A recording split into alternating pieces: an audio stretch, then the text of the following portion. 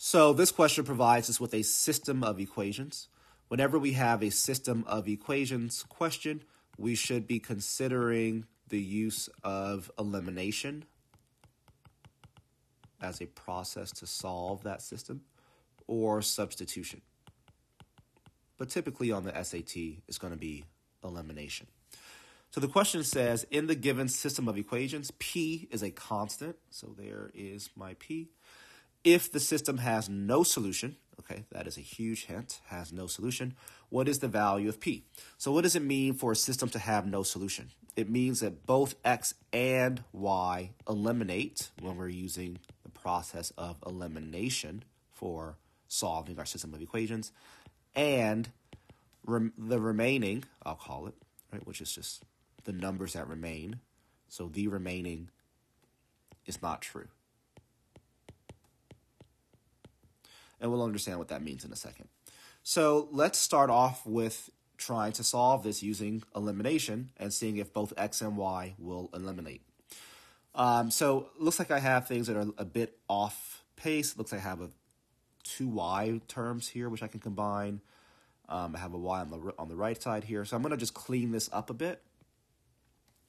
And let's use a different color so you can follow what I'm doing. So I'm going to add 3/2 Y to both sides of this first equation.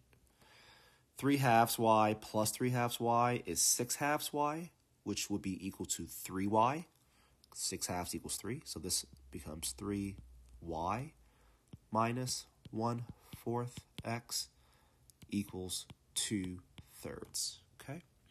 And then for the bottom equation, I want it to be in the same exact order, so I'm going to start off with my positive PY, so I'm going to put that under here, and now I want my X term over, so that means I need to, I'll use a different color, bring this 1/2 X over to the right-hand side. In order to do that, I'd have to subtract 1/2 X from both sides.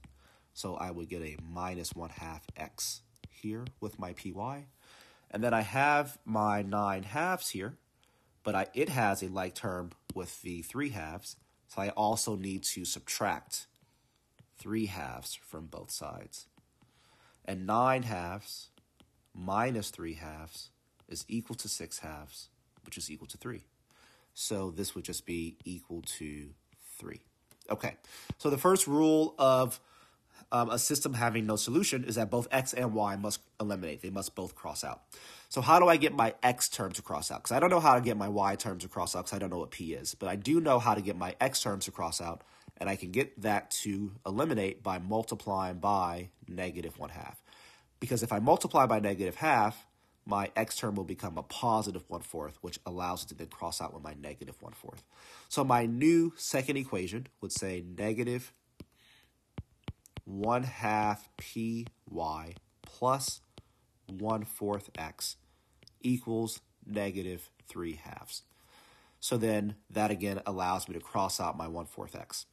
Now, again, the way this works is that whatever I multiply by to cross out one of my variables should also automatically cross out the other.